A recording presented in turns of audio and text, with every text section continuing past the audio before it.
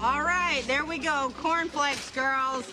The most important ingredient in tonight's entree. Why do we need that? Well, how else do you think we're going to turn 2 pounds of ground beef into 11 pounds of mouth-watering meatloaf? And the leftovers stay crunchy in milk. All right, suck up. Hand me a box there. Oh, nay. That's the name brand. Here, Meryl. Bon appetit.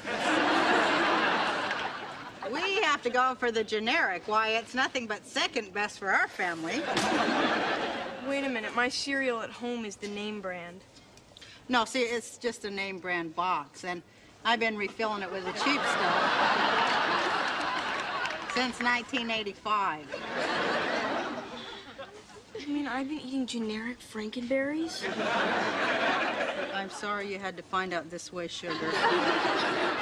So anyways, all right, we got our hamburger, we got our cornflakes, we got our potatoes. I say we roll, huh? Well, what about a vegetable?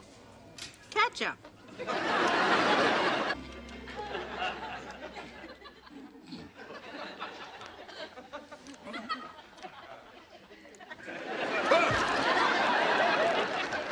Well, girls, this is some of what you're gonna be feeding.